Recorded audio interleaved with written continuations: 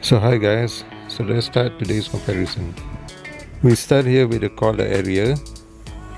We compare with the normal AJs first. As you can see here, just a normal foam padding at the collar and the tongue area.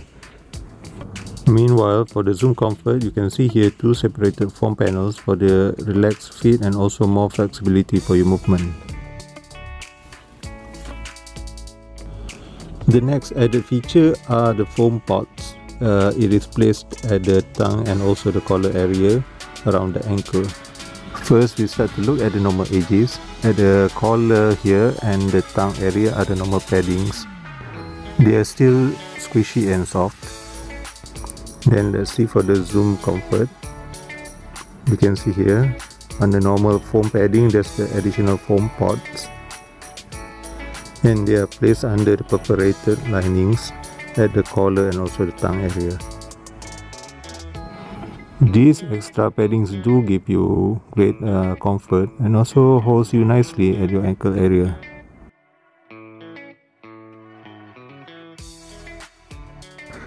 And lastly, we go to the information for the additional features at the inside and the bottom of the shoe. We have here the 3 layers of padding plus the rubber sidewall around the foam drop-ins. Well, for the normal AJs, it's your standard insole and also the outsole. Well, I can't quite show you here, but well, you know how it feels. Meanwhile, for the Zoom Comfort with the Zoom Air unit, inside here the sock liner feels quite comfortable.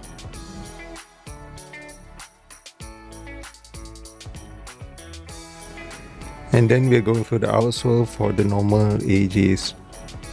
Because this is a gum sole, you can see I'm trying to squeeze it, but it's just a normal rubber feel. Meanwhile, for the Zoom Comfort here, at the outer sole, you can see here when I squeeze with my fingers, you can see the softness of the outer sole with the rubber sidewall all around it. It gives a more comfortable feeling. Well, I've actually worn this all day long, from morning until night, and compared to the normal AJs, they do provide more comfort feeling throughout the day, especially at the ankle collar area.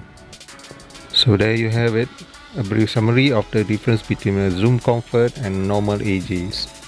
Thank you for watching.